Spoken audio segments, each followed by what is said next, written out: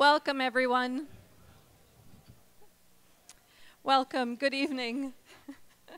My name is Kim Brudney, and I am a professor of systematic theology here, and I'm also directing the community engagement program through the Center for Global and Local Engagement. And I'm very pleased to welcome you all to a very special evening with a remarkable South African and a remarkable speaker. This event has been coordinated with Bethel University, which has on view right now an exhibit called Between the Shadow and the Light, with works by 10 North American artists and scholars who studied in South Africa in 2013 with 10 African scholars and artists, each one eventually producing a work for the show. The project was sponsored by the Nagel Institute for the Study of World Christianity, which put out a call to artists for a 2-week study experience in South Africa, where they would study 5 themes with which South African artists are grappling today: reconciliation, revisioning, remembrance, representation, and resistance. One of the artists featured in the show, Michelle Westmark Wingard, is here tonight. I want to just here.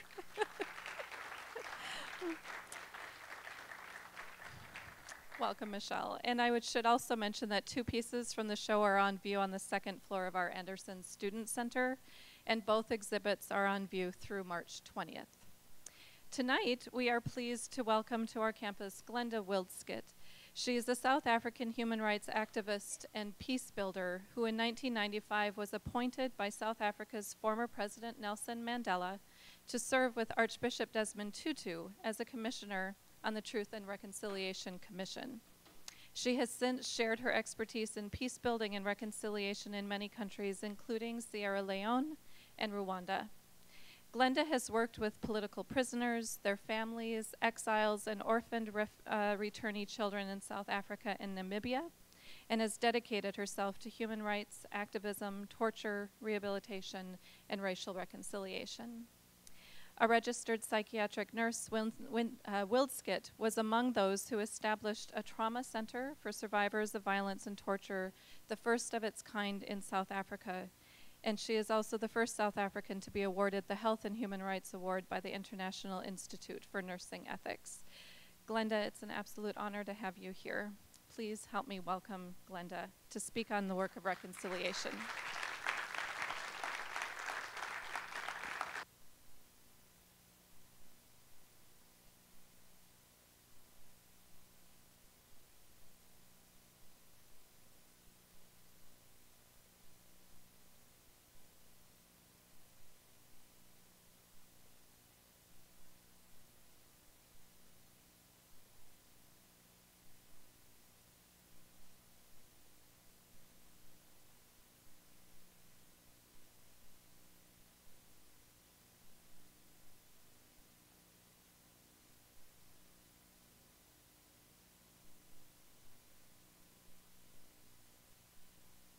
That's a sign of my being intimidated. Sort of seeing somebody sitting up in the theater style. But hopefully we can engage with each other later on when we have a Q&A session. I have to say that Dr. Faratni Kim has been with me for quite some time. And she's also been with me when I've presented to the students in their study abroad in South Africa. And it reminds me of a story that the Archbishop Desmond often tells about this professor that was very well known, and he traveled throughout the country giving a lecture. And wherever he went, he was accompanied by his driver. And at one point, the professor said to the driver, "I'm so sick and tired of giving this lecture, and you've been with me for such a long time. You know the lecture very well. Why don't you give the lecture?" Of course, they agreed, and the professor came into the hall and went to sit right at the back. And the driver subsequently delivered the most powerful lecture. Everything was very well done. But when it got to question time, some very clever person right at the back asked the professor a question, which of course he couldn't answer.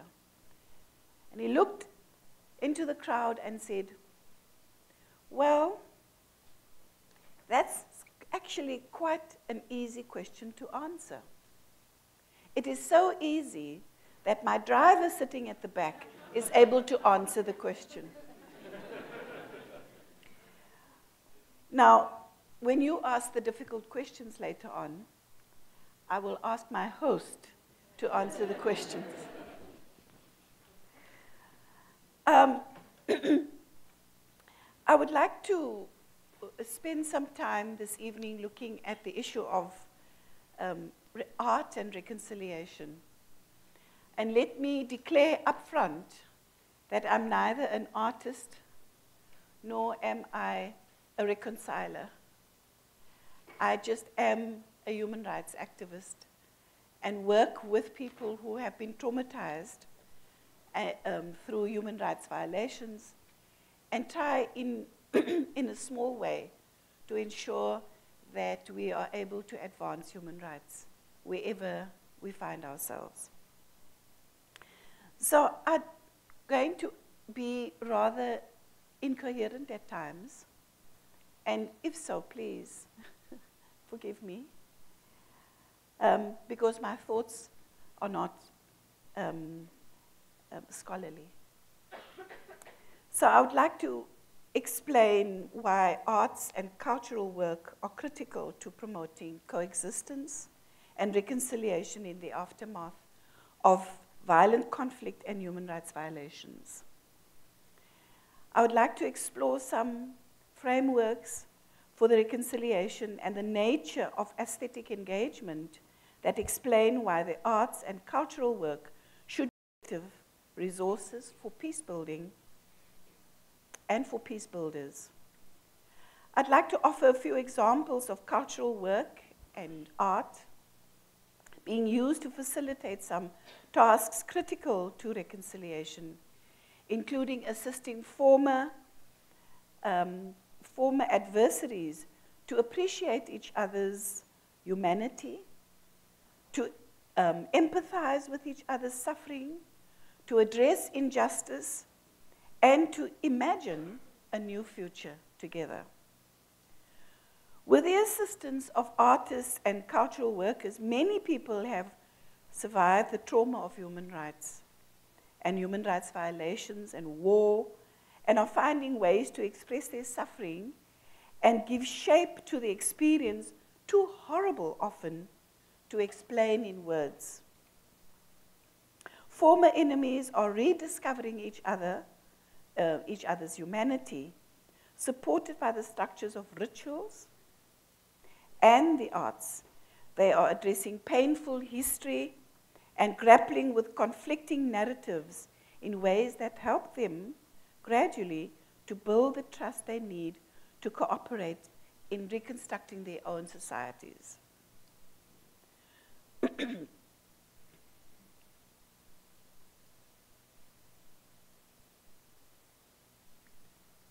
Now I'm completely in their own societies. As promising as these cultural and artistic initiatives are, their effectiveness could be multiplied if they were better coordinated and with other civil society and government efforts. And we see that post the work of the Truth Commission, where there was a lot of artistic and dramatic arts and the use of music being used to both to express what had happened in the TRC, in the South African Truth and Reconciliation Commission, but very often these efforts were not coordinated. And I think that a lot can be done if we were to coordinate these efforts much more, so that artists who contribute to reconciliation and peace builders who incorporate their cultural work in their practice could benefit from opportunities to share their learning with colleagues and to reflect on the ethical questions that inevitably arise in their work. In a recent conversation with a novelist and writer, Professor Njabulo Ndebele, I went to visit him, and he was on a writing retreat and very kindly offered to meet with me when I was preparing this paper. And what he said in that encounter was that art is a way in which we can help people to empathize and to develop the process of empathy. Individuals and communities who may not ordinarily encounter each other may experience the story of the other through fiction, through narrative, and through storytelling.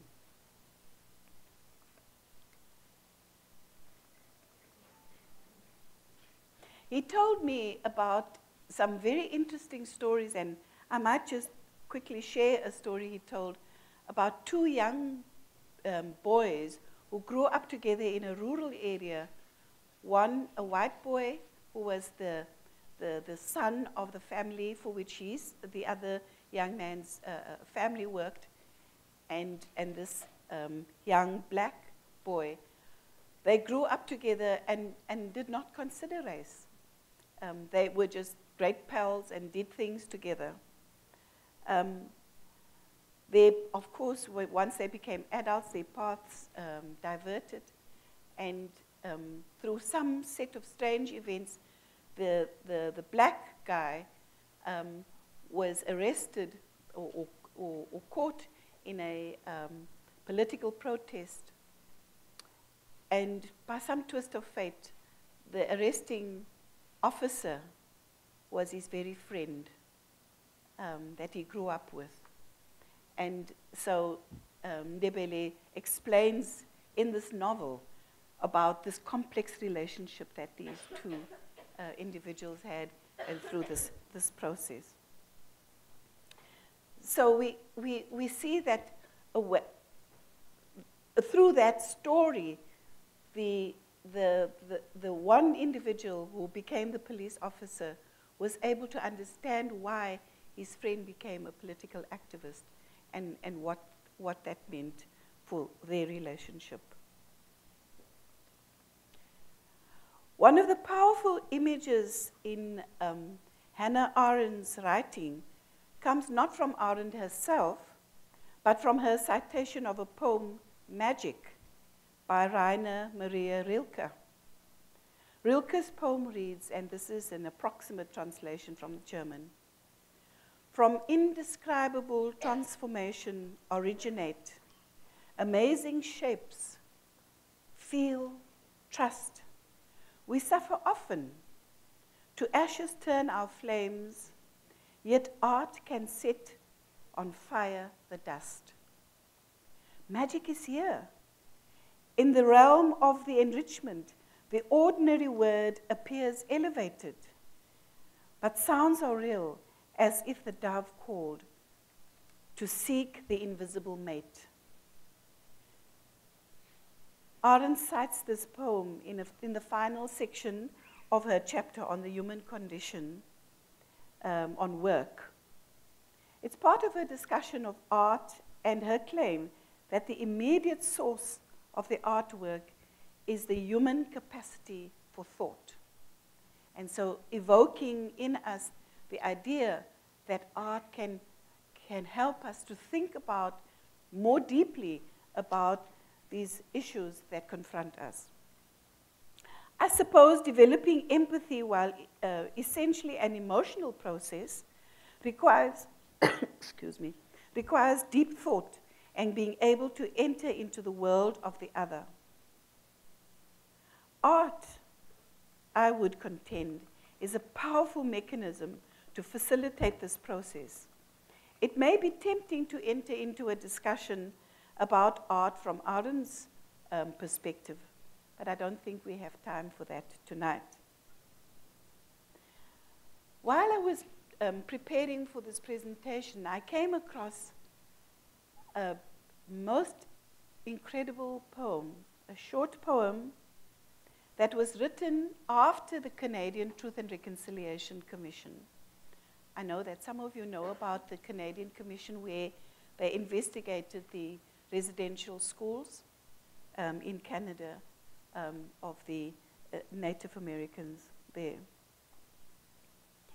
And this poem is by Rita Jo, and she talks about the loss of her language. I lost my talk, the talk you took away. When I was a little girl, at the school, you took my talk away. You snatched it away. I speak like you. I think like you. I create like you. The scrambled ballad about my world. Two ways I talk. Both ways I say. Your way is more powerful. So gently, I offer my hand and ask, let me find my talk so that I can teach you about me.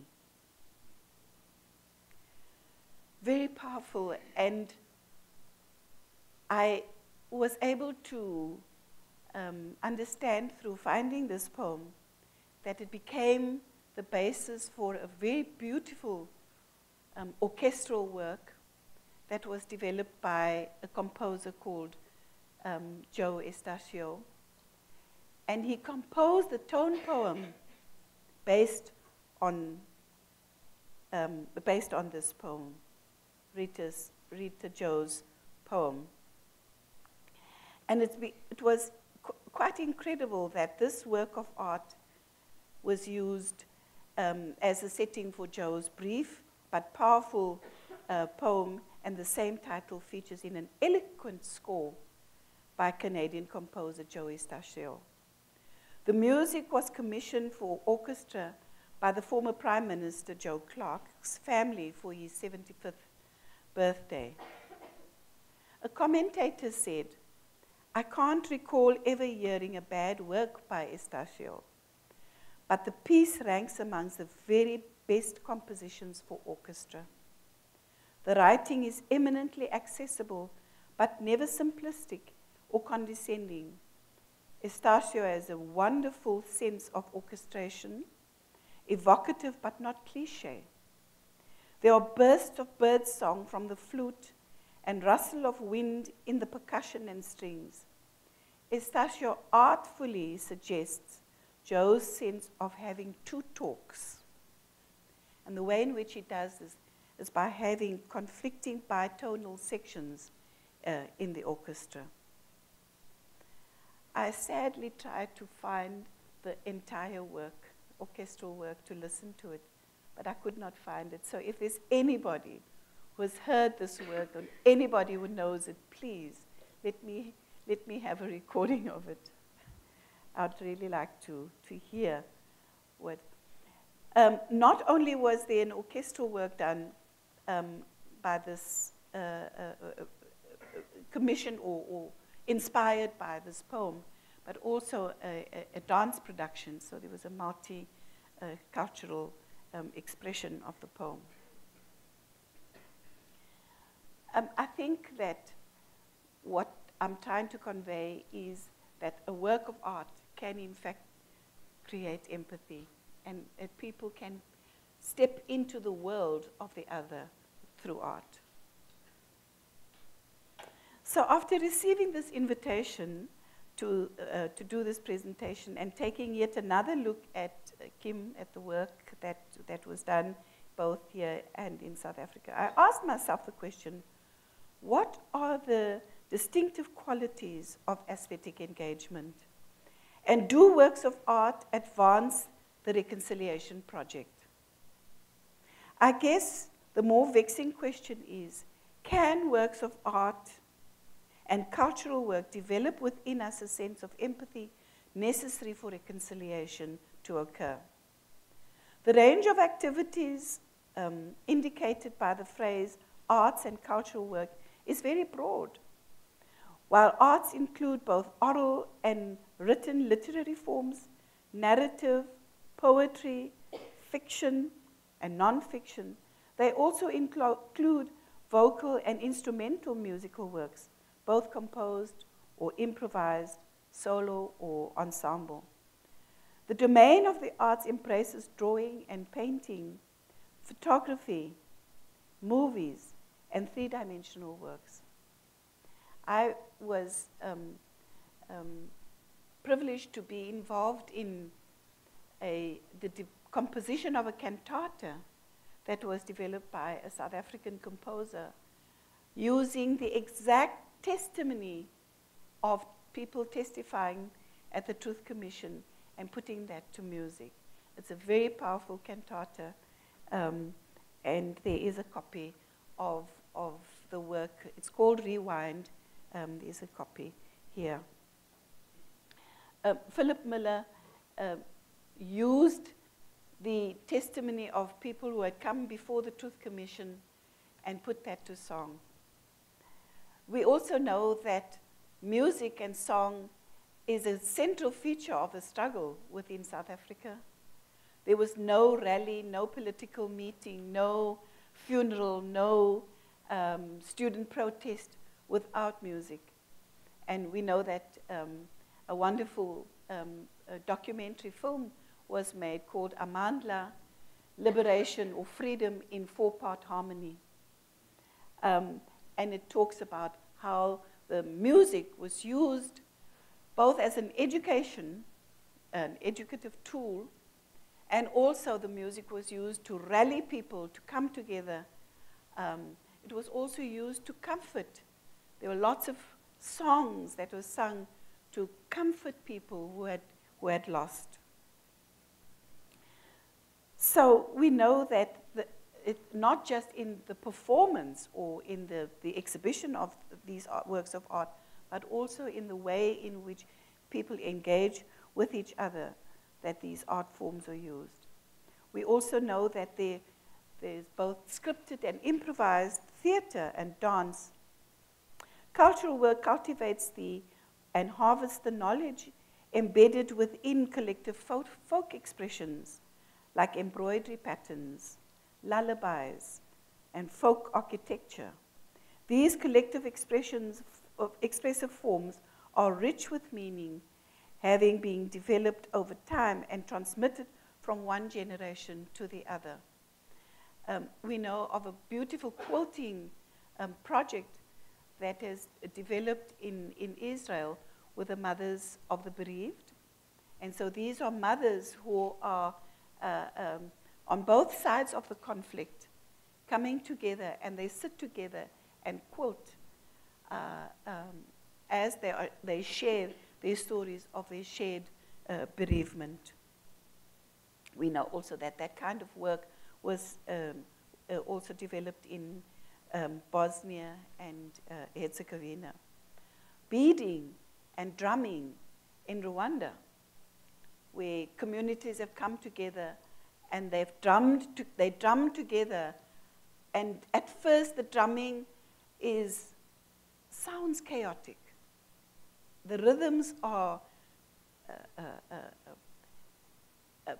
against each other almost. I'm trying to find the word. But these rhythms then slowly start merging together, and once these rhythms come together, the drummers, the people who are involved in the drumming, understand that they are close to coming to some agreement, or close to coming to a resolution. The art forms we wish to consider as resources for coexistence and reconciliation therefore include both painting, to be viewed in solitary museums and museum goers, and the participatory rituals of dance, drumming, and masks. You know, of course, in the African culture, the use of masks.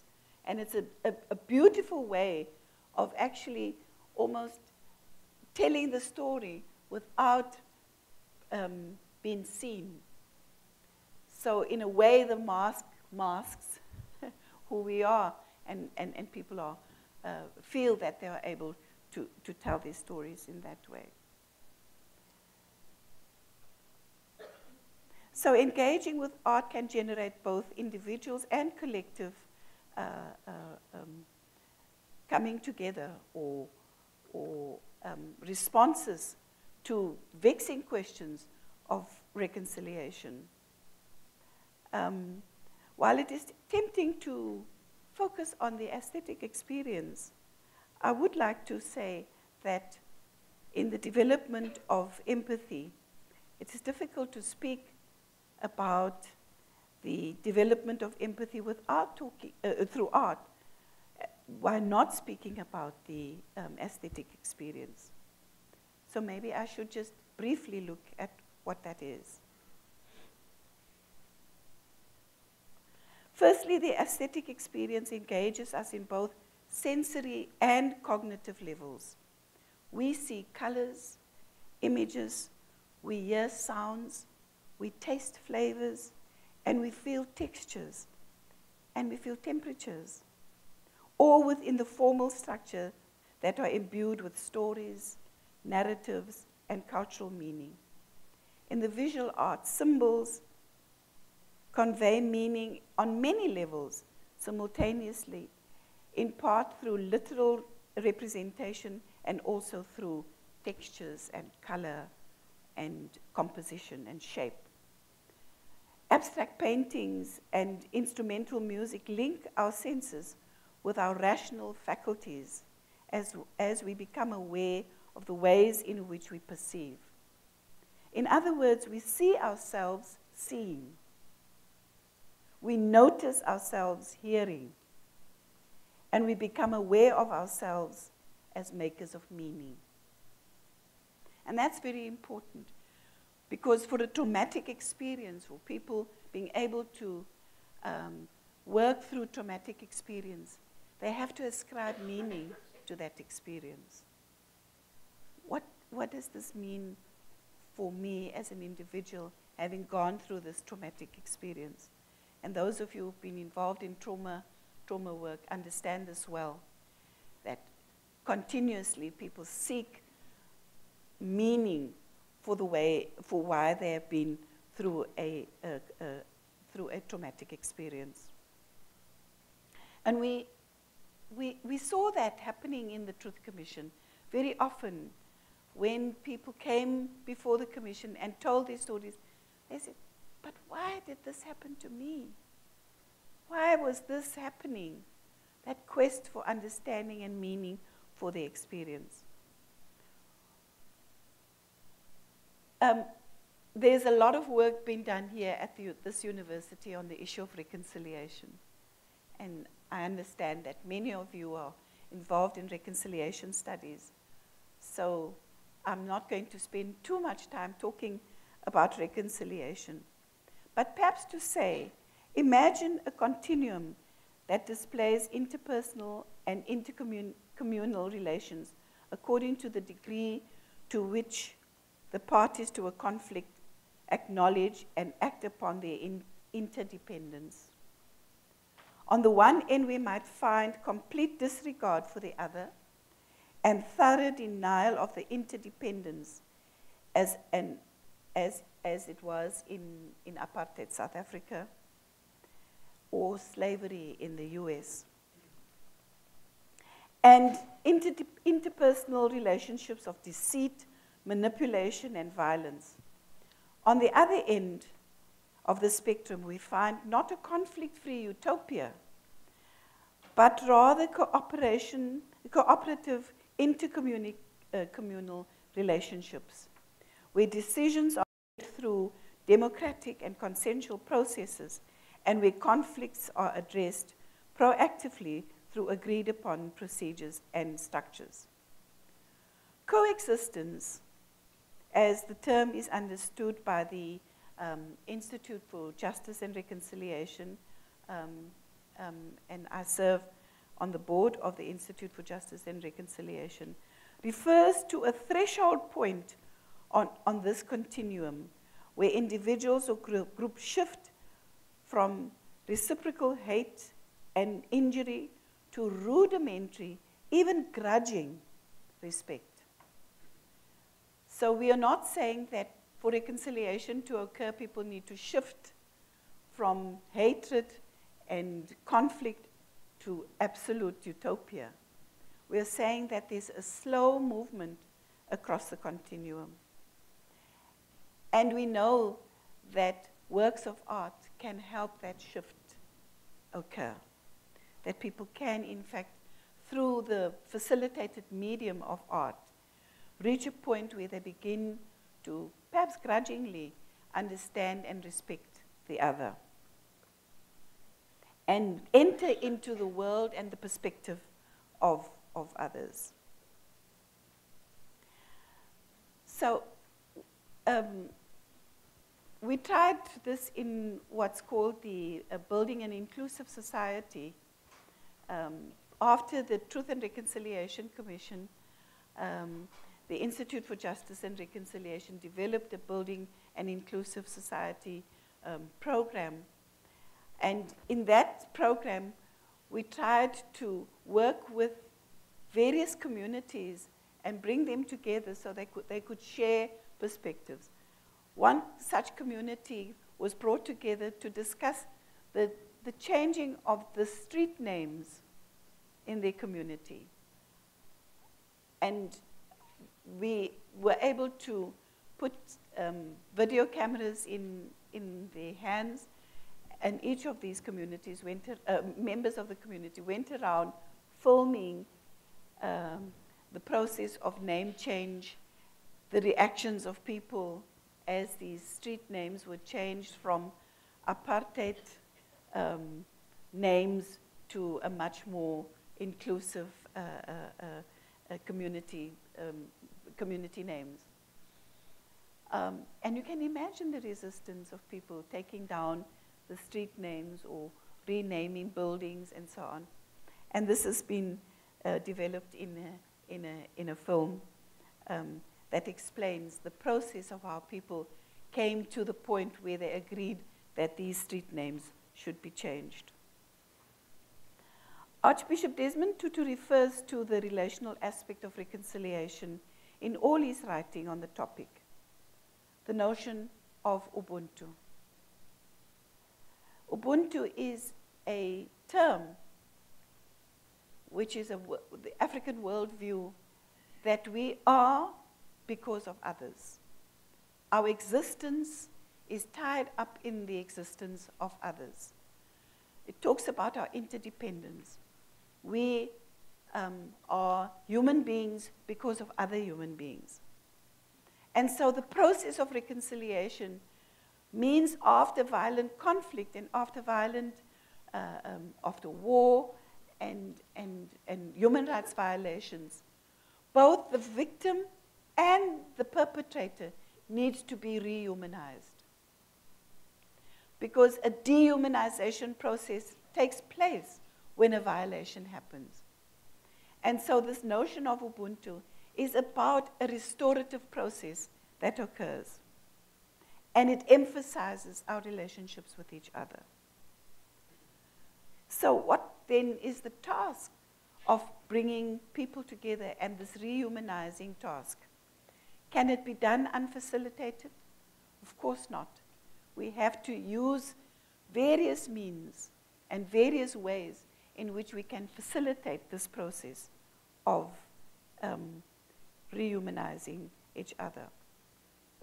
Because in that rehumanizing process, the victim and the perpetrators look at redressing past injustice and sometimes express remorse. There is a process of granting forgiveness and offering reparations. Reconciliation reflects a shift in attention from blaming the other to taking responsibility for the attitudes and actions of oneself and one's own community. Now, some time ago, Kim interviewed me and asked me about my thoughts around Ubuntu and this rehumanizing process. It occurred to me then that our relationships with each other is not only because the other is good. Our relationships are so interdependent that we relate to each other even if the person, the next one, is evil. We are connected despite the fact that, or because the fact that others are also good and evil. And we had to confront this in our work in the Truth Commission. We had to confront the fact that somebody can be a most loving father, the most beautiful, upright member of a community, a deacon in the church, but also a terrible perpetrator. And there's a story about this family that was called together by the father, and he, at this point, said at the family altar, said to the family, "Tomorrow you will see me on TV. I have applied for amnesty. And my amnesty hearing starts tomorrow. And I'd like to tell you, family, that I did not work for a large insurance company, as I told you, for many years.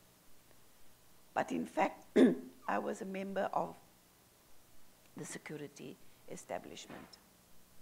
And in the course of my work, I killed many people.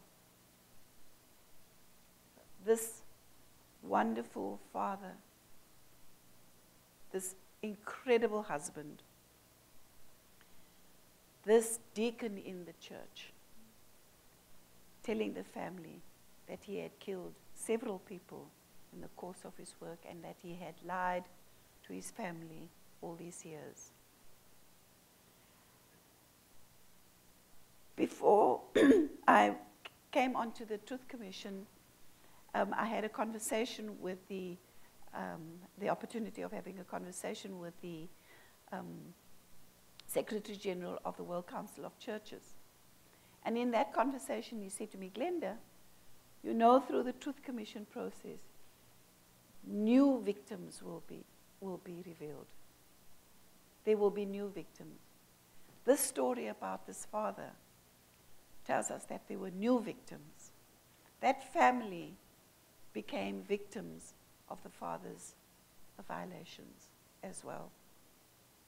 The young man was doing his final year at high school. He couldn't bear the thought that his father had done what he had just explained.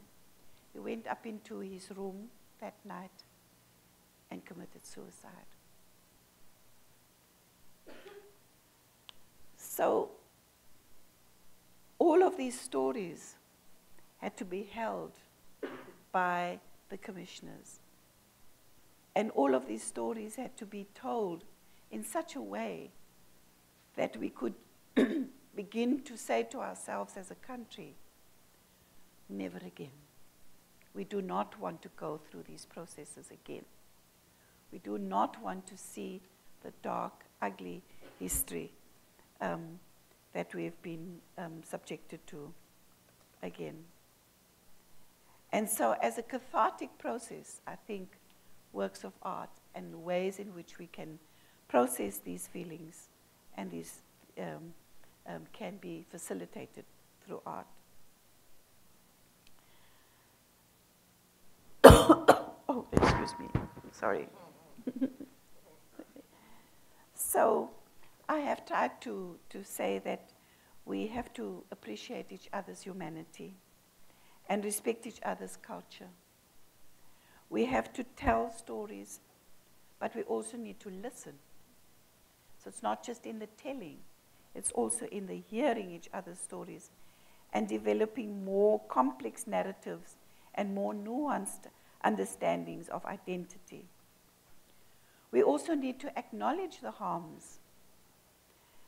And we need to acknowledge the harms, tell the truth, and mourn the losses. It's very important. What happened in an area just in Cape Town now in 1966, so what was that, how many, 50 years ago? An act was passed that the people needed to be removed from the slopes of Table Mountain and removed to dusty townships because the area was declared a white area. We now have a District 6 museum, and the museum is part of a global network of museums that memorialize past injustices and past traumas. But what was very interesting about the District 6 Museum was that the members of this community were approaching the land claims court, had developed a map that they put out on the floor of this museum and had pinpointed on this map where they had lived before. And so during the land claims process, the land claims court came to the District 6 Museum, and people sat on the very spot where, on the map, where they had lived before and made their claims from those positions. So it was very unlike a court proceeding with people haphazardly sitting in different, seemingly haphazardly sitting in different places. But it was a powerful metaphor for people claiming their space and claiming what was theirs, but also mourning the loss of being removed. There's a very powerful story that was written by one of the members of the District 6. He was a fan of pigeon racing, and he had all of these pigeons, and when their family was removed from District 6, he had the pigeons in a loft in the township that they were moved to. And after several weeks, he decided that he would try out and see whether the pigeons would fly back to the new home. Of course, he released the pigeons, and for days they did not return. And then he thought, I need to go back to District 6 and go and see if my pigeons aren't there. And he tells very powerfully and very poignantly in his story, he tells how he approaches the address, the old address. And there were his pigeons sitting in the old address.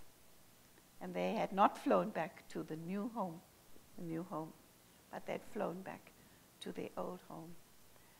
A very interesting story, because many people, including my grandfather, actually died of a broken heart, having been removed from where they had lived and stayed for many years.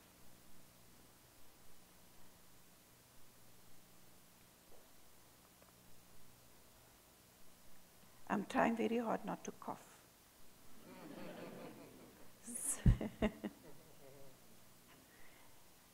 So, perhaps I want to come to the next part of my talk by thinking a little bit about what it is that we can do to ensure that we work very hard in bringing communities together, and how we can go about facilitating those processes and using our artistic engagement and our aesthetic work to make this happen. So, having talked about not so pleasant stories, perhaps I can share with you through some cartoons how a cartoonist actually depicted the work of the Truth and Reconciliation Commission.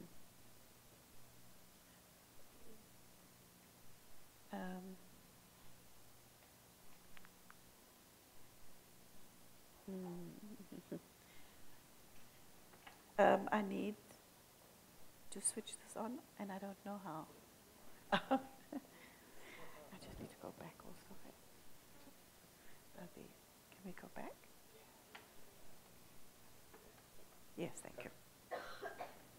So we had lots of these posters. Excuse me.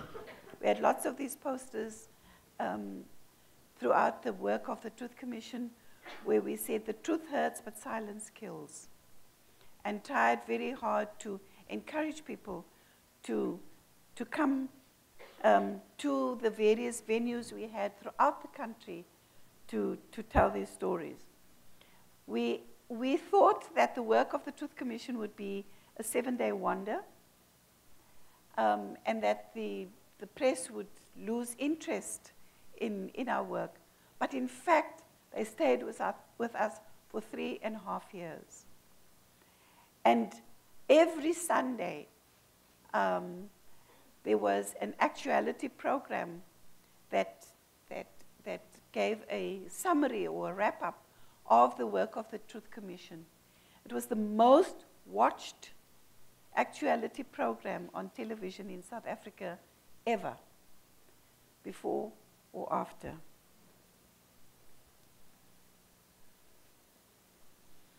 Zapiro is our cartoonist who really took the mickey out of our work on the Truth Commission, and is saying, in response to some of the very poor presentations made by the political parties to the Truth Commission, and saying, this is the whole truth.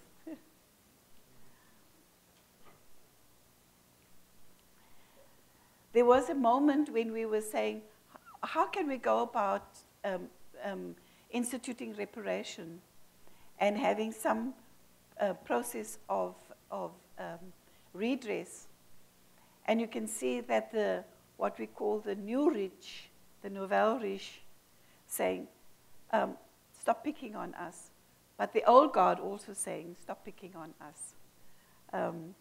As one of the recommendations that the Truth Commission made was that there should be a wealth tax. And this was Sapiro's response to that. How do you like his depiction of the Archbishop?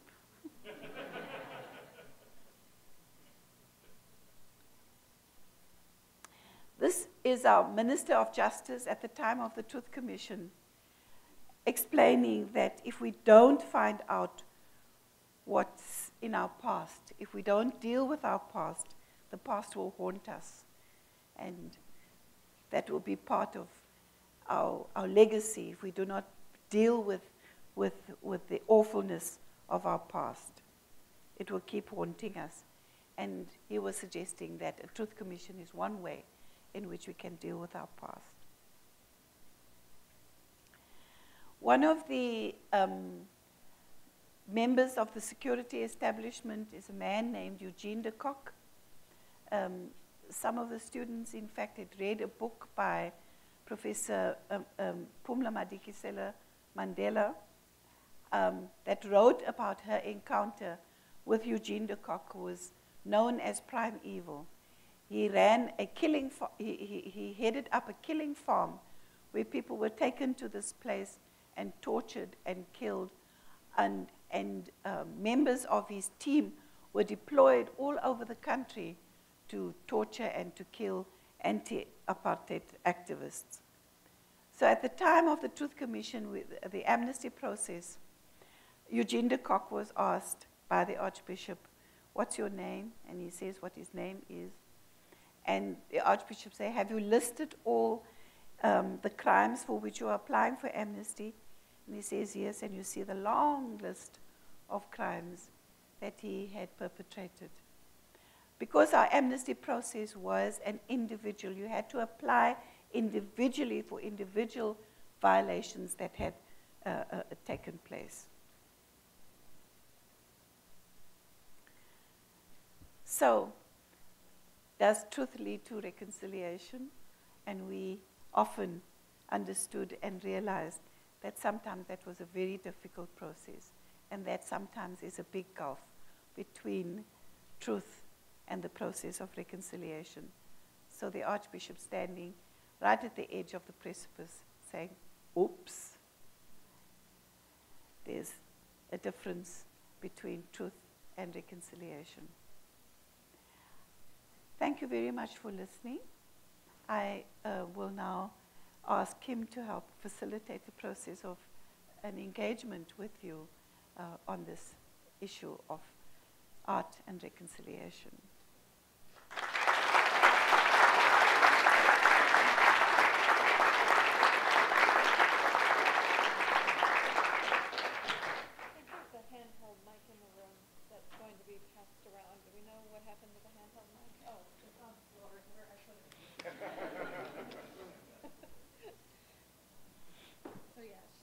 Said that she could take a few questions if anyone wants to raise them if they get her.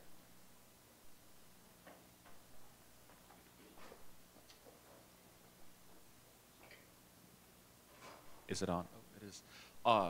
Hello. Frequently in the United Truth Commission, we had to confront the fact that somebody can be a most loving father, the most beautiful upright member of a community, a deacon in the church, but also a terrible perpetrator. And there's a story about this family that was called together by the father, and he, at this point, said at the family altar, said to the family, tomorrow you will see me on TV. I have applied for amnesty. And my amnesty hearing starts tomorrow. And I'd like to tell you, family, that I did not work for a large insurance company, as I told you, for many years. But in fact, I was a member of the security establishment. And in the course of my work, I killed many people. This wonderful father, this incredible husband, this deacon in the church, telling the family that he had killed several people in the course of his work and that he had lied to his family all these years. Before I came onto the Truth Commission, I had a conversation with the opportunity of having a conversation with the Secretary General of the World Council of Churches. And in that conversation, he said to me, Glenda, you know, through the Truth Commission process, new victims will be revealed. There will be new victims. This story about this father tells us that there were new victims. That family became victims of the father's violations as well. The young man was doing his final year at high school. He couldn't bear the thought that his father had done what he had just explained. He went up into his room that night and committed suicide. So all of these stories had to be held by the commissioners. And all of these stories had to be told in such a way that we could begin to say to ourselves as a country, never again. We do not want to go through these processes again. We do not want to see the dark, ugly history that we have been subjected to again. And so as a cathartic process, I think works of art and ways in which we can process these feelings and these can be facilitated through art. Oh, excuse me, sorry. So I have tried to say that we have to appreciate each other's humanity and respect each other's culture. We have to tell stories, but we also need to listen. So it's not just in the telling, it's also in the hearing each other's stories and developing more complex narratives and more nuanced understandings of identity. We also need to acknowledge the harms. And we need to acknowledge the harms, tell the truth, and mourn the losses. It's very important. What happened in an area just in Cape Town now in 1966, or what was that, how many, 50 years ago?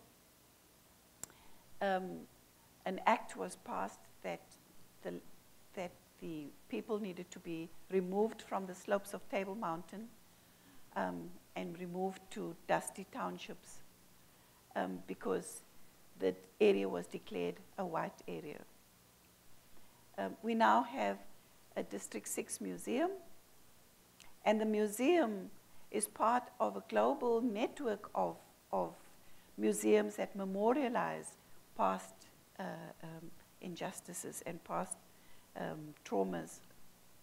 But what was very interesting about the District 6 Museum was that the members of this community were approaching the land claims court, had developed a map that they put out on the floor of this museum and had pinpointed on this map where they had lived before. And so during the land claims process, the land claims court came to the District 6 Museum, and people sat on the very spot where, on the map, where they had lived before and made their claims from those positions.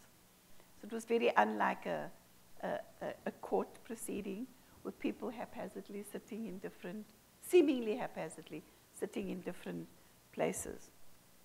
But it was a powerful metaphor for people claiming their space and claiming what was theirs, but also mourning the loss of being removed. There's a very powerful story that was written by one of the members of the District 6. He was a fan of pigeon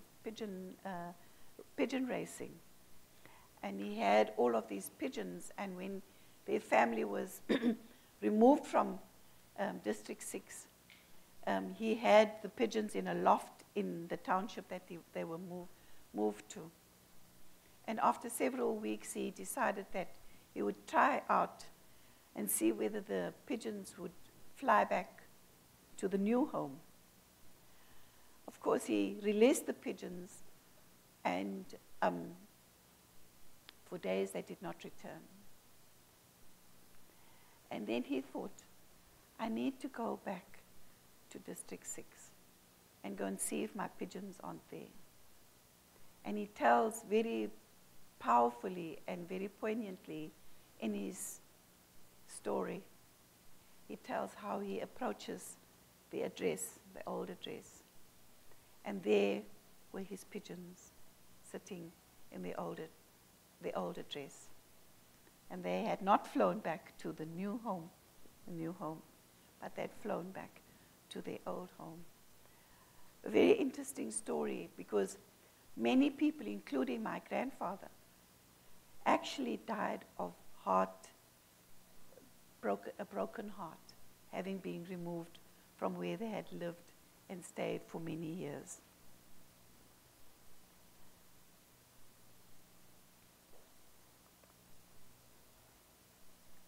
I'm trying very hard not to cough.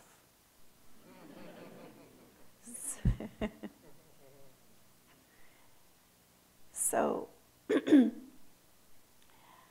perhaps I want to come to the next part of my talk by thinking a little bit about what it is that we can do to ensure that we work very hard in bringing communities together, and how we can go about facilitating those processes and using our artistic engagement and our aesthetic work to make this happen.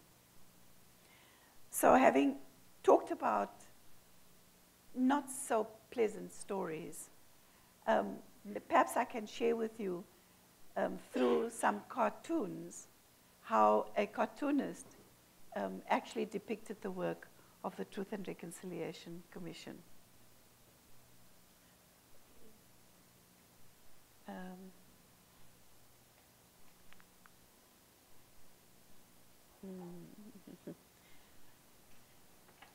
I need to switch this on, and I don't know how. I just need to go back also. Okay. Can we go back? Yes, thank you.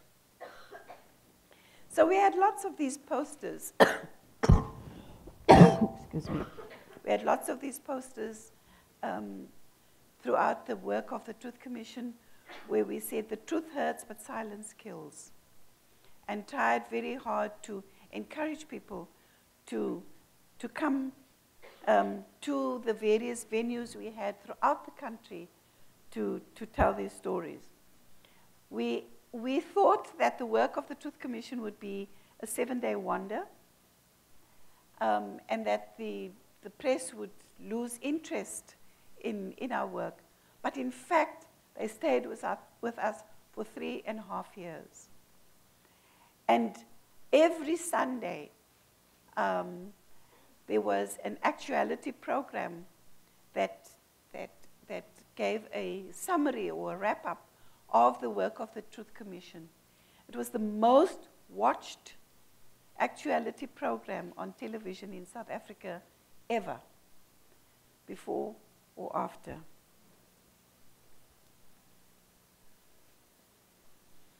Zapiro is our cartoonist who really took the mickey out of our work on the Truth Commission, and is saying, in response to some of the very poor presentations made by the political parties to the Truth Commission, and saying, this is the whole truth.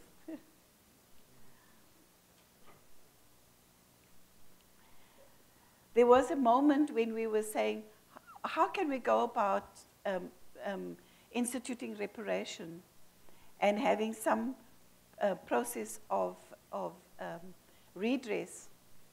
And you can see that what we call the new rich, the nouvelle riche, saying, stop picking on us. But the old guard also saying, stop picking on us. As one of the recommendations that the Truth Commission made was that there should be a wealth tax. And this was Sapiro's response to that. How do you like his depiction of the Archbishop?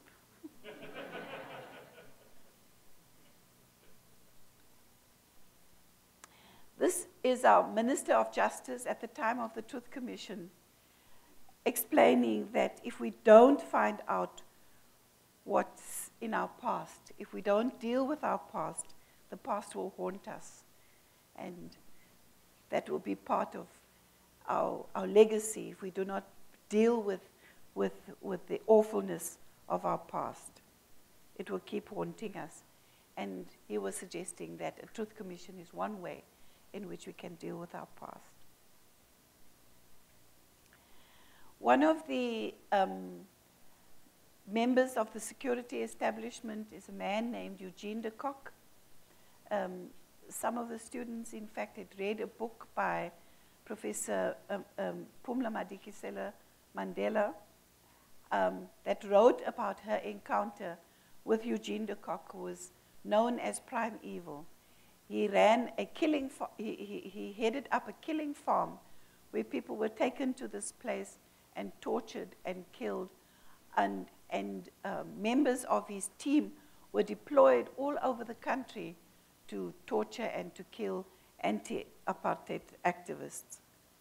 So at the time of the Truth Commission, with the amnesty process, Eugene de Kock was asked by the Archbishop, "What's your name?" And he says what his name is. And the Archbishop says, "Have you listed all the crimes for which you are applying for amnesty?" And he says, "Yes," and you see the long list of crimes that he had perpetrated. Because our amnesty process was an individual, you had to apply individually for individual violations that had taken place. So, does truth lead to reconciliation? And we often understood and realized that sometimes that was a very difficult process, and that sometimes is a big gulf between truth and the process of reconciliation. So the Archbishop standing right at the edge of the precipice saying, "Oops, there's a difference between truth and reconciliation." Thank you very much for listening. I will now ask him to help facilitate the process of an engagement with you on this issue of art and reconciliation.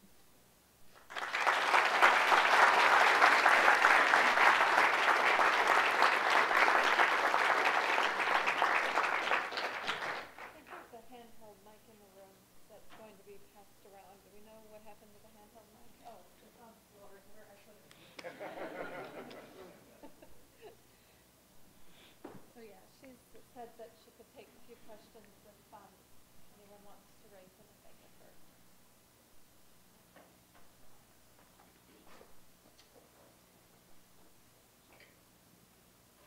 Is it on? Oh, it is. Hello. Frequently in the United States, public schools have been cutting art programs. How do you feel that the reduction in education of arts will impact our future generation to deal with problems that may arise, as you've outlined? Shall I take a few? One at a time, okay. So, well, I think it's a means towards understanding as an education tool, a way in which we can begin to facilitate the process of developing empathy and understanding, of knowledge, gaining knowledge, of being reflective and thinking more deeply about these issues, of engaging in dialogue. So it's a means to an end. I don't think that it is the only way in which we can foster reconciliation, but it is a powerful tool that we can use. And sometimes it's also assists people to be one step removed from the intensity, for example, in storytelling, in narrative, in sharing, and so on, or through dramatic representations.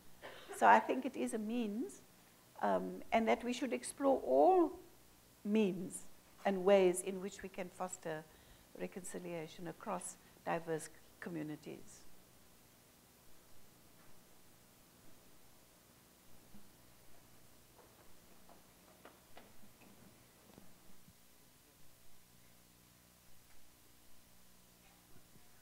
Thank you so much for your talk. I just have, if I'm not mistaken, the District 6 Museum is not incorporated into the Zico museum system. Is that correct?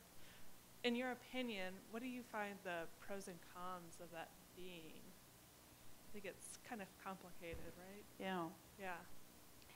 But I think it's also important that the Department of Arts and Culture and that the government also takes responsibility for ensuring that these places of remembrance are supported. So while there's a sense of autonomy in the governance structures of places like the District 6 Museum, the kind of support that can come from government, financial support and otherwise, is also important. But we could run the risk that that autonomy is compromised.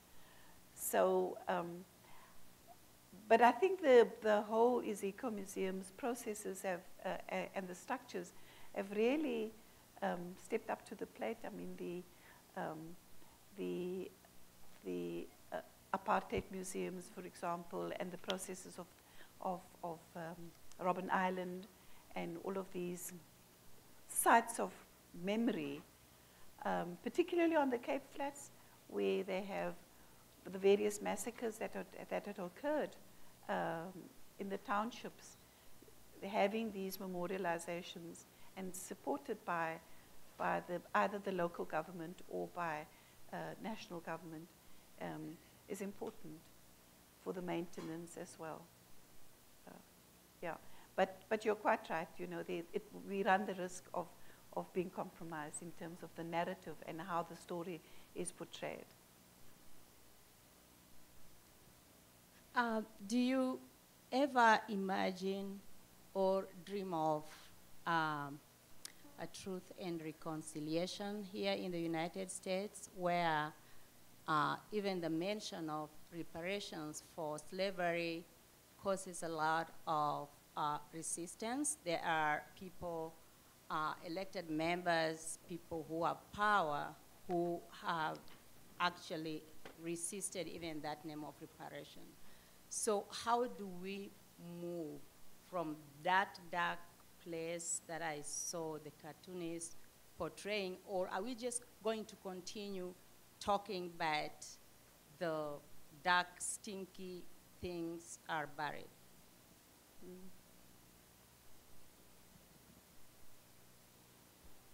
It's a difficult question. It's a very difficult question to answer. I don't know whether I have the answer. But I do know that it's important that the stories are told and that there's official acknowledgement of the harms that have been done to people through slavery, through oppression, and so on. Because as we understood in the South African context, if we don't do it, it will haunt us.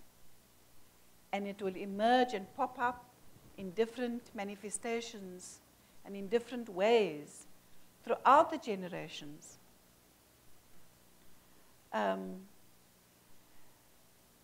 But there needs to be political will for such a process to occur. I know that some of you know that there was a community-led Truth and Reconciliation Commission here in your country, in Greensboro, where a Truth Commission was established to look at the violations that occurred in the bus boycott and in the civil rights, during the civil rights movement. So, but that was a community-sponsored TRC, very powerful, absolutely powerful. There's a lot of material on internet. I was saying the other day that Google has now become a verb. It used to be a noun before, but it's now a verb. So, you know, Google the Greensboro Truth and Reconciliation Commission and see what those commissioners said. And we had the opportunity of being here when they were commissioned, when the commissioners were commissioned.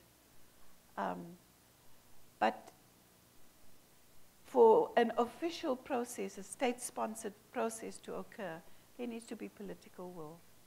And I know that in many parts of the world, people would rather opt for amnesia, would rather opt for trying to bury the violations that had occurred in the past and try to move on, ignoring the hurt that had been done.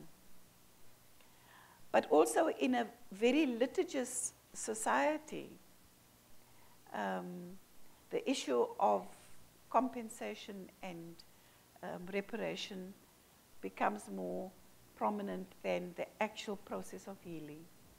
So people demand lots and lots of money, millions and millions of dollars by way of reparation in a litigious society, rather than focusing more on the healing aspect and the reconciliation aspect of redressing the harms of the past. So I don't know how to answer your question, but I do know that some truth recovery process needs to happen. I was here last year in your country, September to November, and you will remember just last year there was so much shooting happening. The schools shooting. And I wondered, what is it in the psyche of a community that leads, that pushes people to a point where they can kill the other? What is it in the psyche of a community? What's happening when everything seems to be okay, and yet we have these explosions of violence happening which seem on the surface to be inexplicable. They on the surface seem to be inexplicable. But I think a lot has to do with the fact that we, and not just here, many parts, in my country also now, people are saying, you know, that's the past. We are born free now. We're living in a new democracy. Why are you telling us about these things? Why are you talking about these things? We don't want to deal with this. We're in a new generation. But the past does haunt us. It will flare up. And it is now, you're seeing all these protests in South Africa happening. Student violence, student protests, municipal service delivery protests and so on happening. Because we just have not completed the task. We haven't finished the task. And it's an ongoing task that needs to happen to deal with the violations of the past.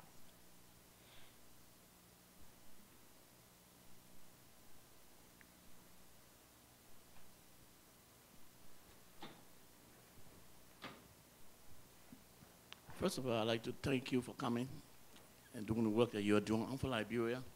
We have 14 years of civil war. Yes. And we also said we did do reconciliation. But from listening to you, I think you have a better system. As indicated about the death of Mandela, the whole world was down there. The whole world, most of the world leaders were down there. That shows how much work you've done to actually get out to humanity. And so my only question is, I think it's a year or so, a number of Africans who work in South Africa were harassed, some of them were killed. So I'm wondering, a country that actually advocates reconciliation, was that a good message to the rest of Africa? I mean, especially at the time when you were doing the struggle, all of the world, most of Africa was on your side, including this country. Yes. So I'm wondering, what was that about? That Yeah. you know, Africans were killing another African from another country. Yeah. Country that advocated reconciliation. Having said that, you did a good job compared to Liberia. Yeah. So I mean, I listened to you, what you said, changing street names and things like that. So it's by far much better. I just want to say that. Yeah.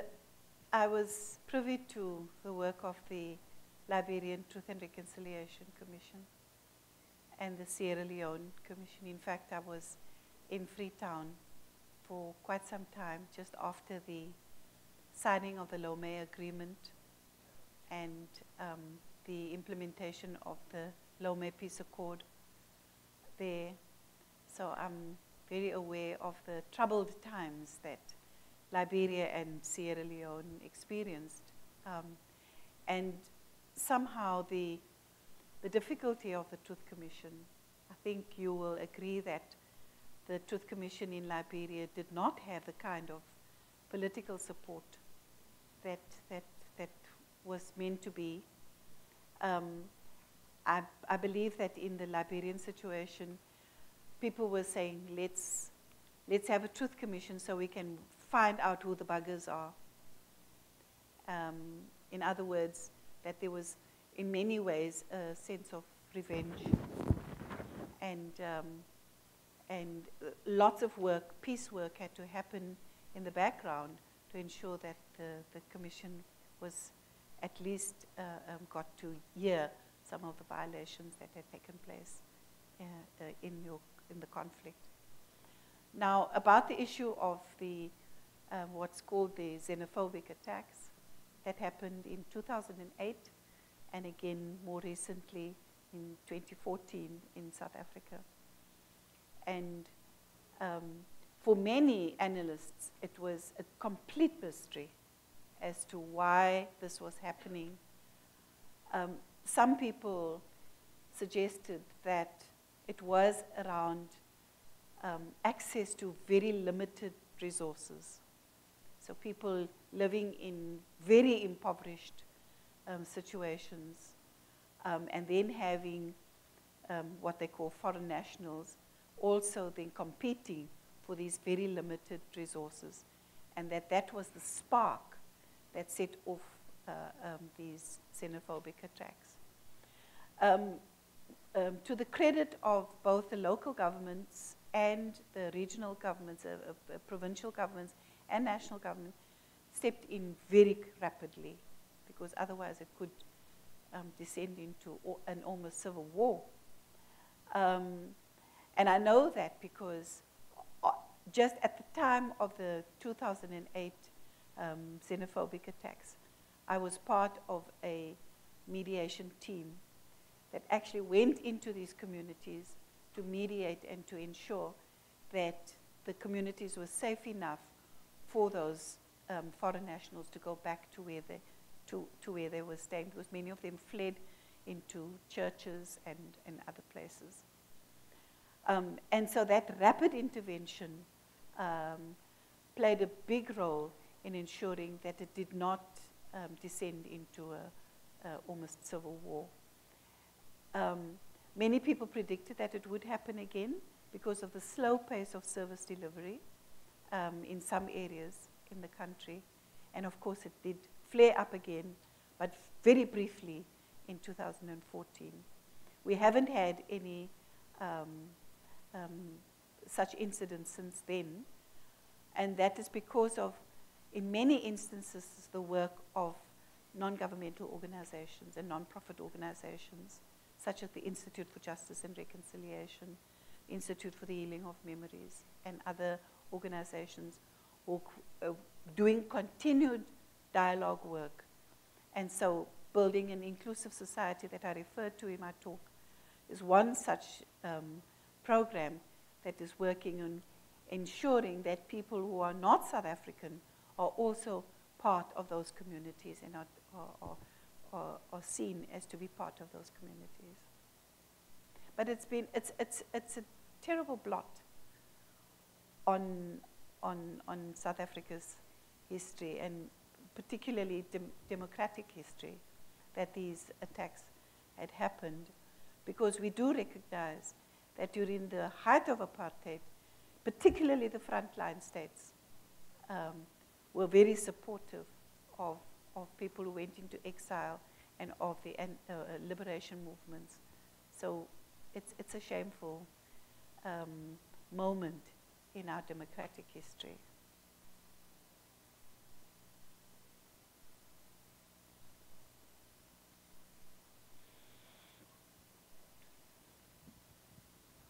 I'm just a bit curious. There's a couple different approaches that I've seen in teaching particularly children about what has happened. As we've seen, the U.S. has a bit of sweetening or hiding a lot of what had happened with slavery. I know Rwanda's taking an approach of more honesty, so as to kind of help that prevention piece. And there are a couple of more dictatorships that are more keen to hide some of the uglier facts of their past. What approach is South Africa taking in their history courses. Many approaches. Well, let me switch this off.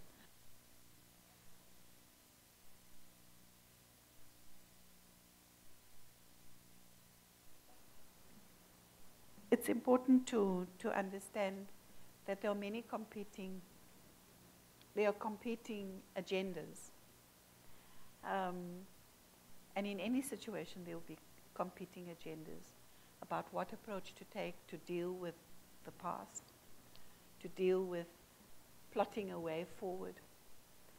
I have to say that to South Africa's credit, we have a very vibrant civil society.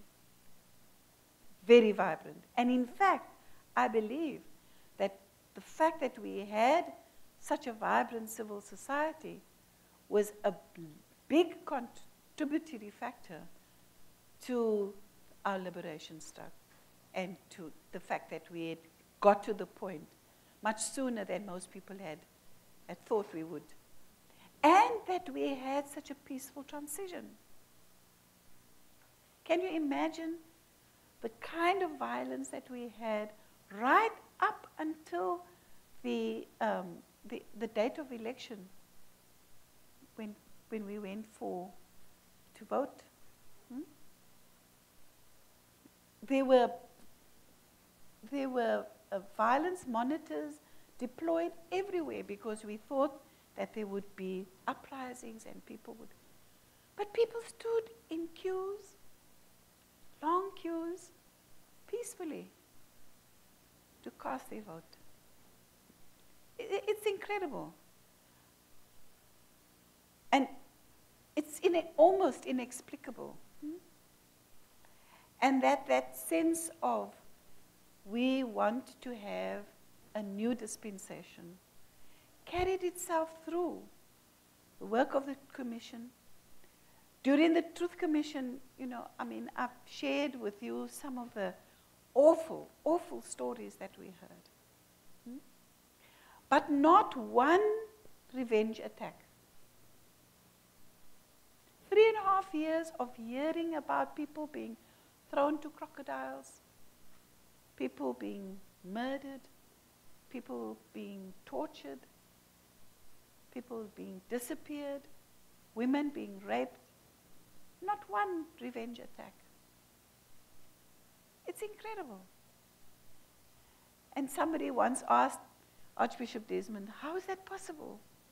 And he said, it must be in the water. Something we drink. But there are competing agendas now. We have to deal with the grand apartheid legacies, the socioeconomic issues, the issues around education, the issues around healthcare, the issues around land repossession, the issues of healthcare, yes, and et cetera, et cetera. And of course, you know that very soon after our democracy, we had the huge HIV/AIDS problem that placed huge burdens on our social and health systems. So we have to also engage with people who think differently. Now with the student uprisings, we have young, white Afrikaner students who are saying, what is this thing around affirmative action? What is this issue around, ensuring that students from disadvantaged communities have access to education and have access to universities and are in certain ways put onto articulated programs and fast-tracked and so on. What is this business? And they don't understand the difference in equality and equity and the way in which we have to now ensure that people have a step up and have an opportunity to enter into the mainstream and not be marginalized. And we've got to work at that. So as I was saying, the work of reconciliation and bringing former adversaries together is not a once-off process, But it's a long journey, and sometimes a very long, difficult journey that we have to embark on. There was a question here somewhere. Yes. A couple questions about torture. Because the United States since 9/11 has engaged in such, and it's been raised in the current presidential election. So first question is, why did the apartheid regime torture? Was it to gain intelligence, or was it to terrorize? And second, how effective was it at either of those goals? And third, as to reconciliation, how did the arts play into either helping the torturers or the victims recover? And then lastly, as an aside, you just said people don't understand the difference between equality and equity. And I think I know the answer to that, but I'd like you to tell us what in your mind the difference is. Thank you. You do pack a punch.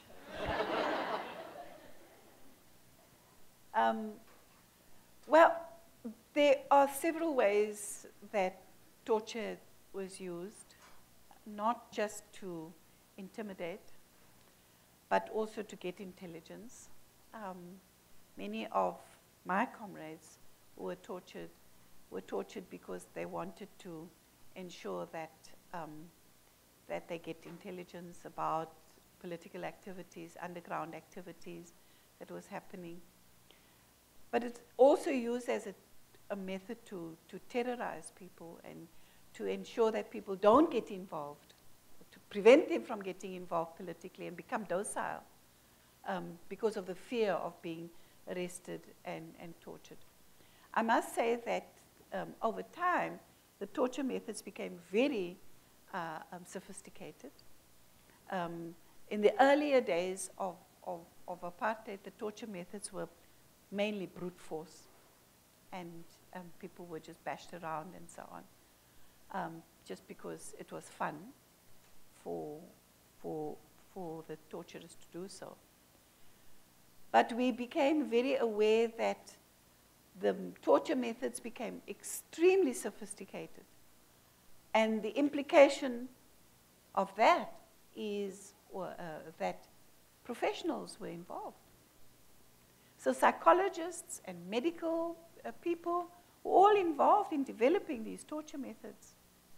Or medical people were brought in to examine somebody who was being tortured and given the go-ahead that they could still continue to torture this person because the person won't die. But there were also instructions from the State Security Council to eliminate or to kill people, and not just to torture them for information, but to actually kill them, so to suppress the kind of uprisings and political activity in a certain community. It's interesting because F.W. de Klerk, who was the man who received the Nobel Peace Prize with Nelson Mandela, in fact, at his submission in the Truth Commission, said he didn't know that all of this was happening. Yet he was the most conscientious member of the State Security Council. The State Security Council was saying, eliminate so-and-so, encrypted code for various things.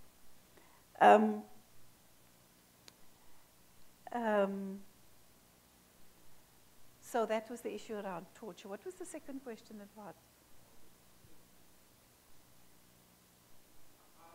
How did the arts help? Yes. People restore themselves after whether they are torturers or victims. Yes. So very often the work that I do with torture survivors and with people who had been involved in torturing is to use the narrative approach and to get these people to a place where they can share their stories. So in this instance, often it's not just art for the sake of art or for the aesthetic aspect of art, but using an art form, a narrative form, to get people to be able to tell their stories.